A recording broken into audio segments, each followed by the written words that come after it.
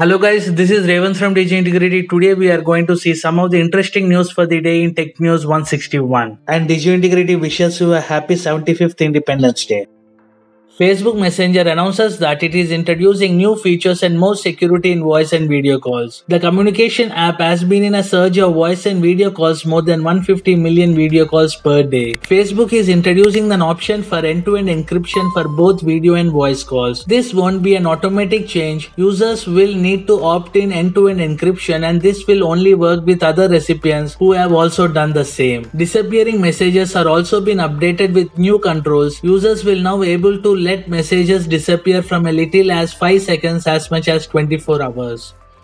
The much awaited electric scooter from Ola Electric is almost here, and we already know that it is going to be launched on August 15th to coincide with our Independence Day. But now we have confirmation regarding the exact time of launch as well. The company recently published a tweet that confirmed that they will be hosting a virtual event at 2 p.m. during which the scooter will be launched officially.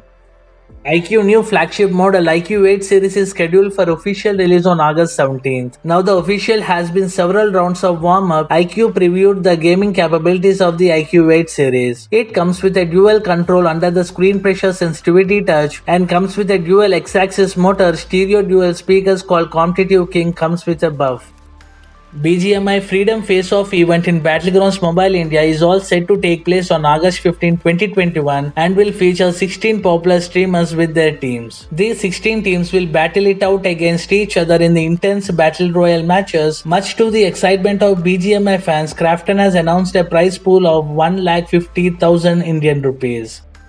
Realme GT Master Edition price in India have been leaked. 8GB RAM and a 128GB storage comes for 25,999 Indian rupees, while 8GB RAM and a 256GB storage comes for 27,999 Indian rupees. As per the previous tweets of Realme GT price could be about 30k. This was confirmed by the Realme India itself.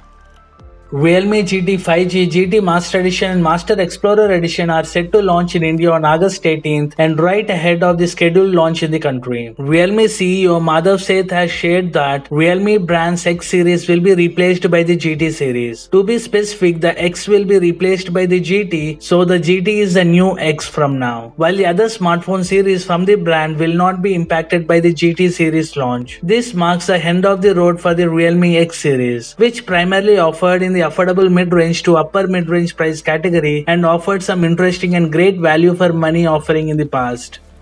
Xiaomi is gearing up for the Redmi 10 launch. The company has officially teased the launch of its upcoming budget phone. The teaser poster confirms some key details of this device. It will come with a quad camera setup on the back. The camera module text further confirms that Redmi 10 will have a 50 megapixel primary camera. This device will come in 3 gradient color option. There is currently no word on the Redmi 10 launch in India. The company is expected to confirm the official launch date in the coming days.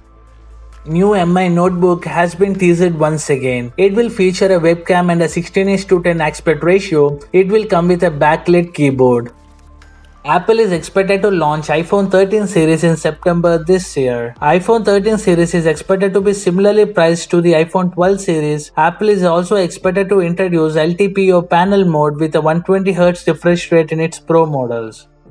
The upcoming POCO phone has been listed on the Indian IMEI database. It carries a model number 211033MI.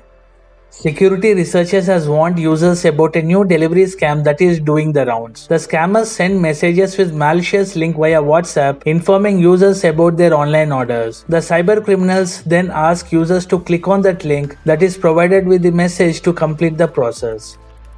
As we are all using Twitter, we have seen a lot of blue ticks distributed to prominent celebrities or media persons. If you wanted one of those ticks for your account, you are sadly out of luck. Twitter has confirmed halting the verification process for a short while, owing to improving the application and review process from the interested members. But there is still no date has been mentioned, which could mean you have to wait for a weeks or maybe months. Twitter verified have been consoling annoyed members, promising to bring the service back as early as possible. Thanks for watching this video. Please kindly support my channel by giving a like, share and subscribe, and follow Digiintegrity on Twitter, Instagram and Facebook.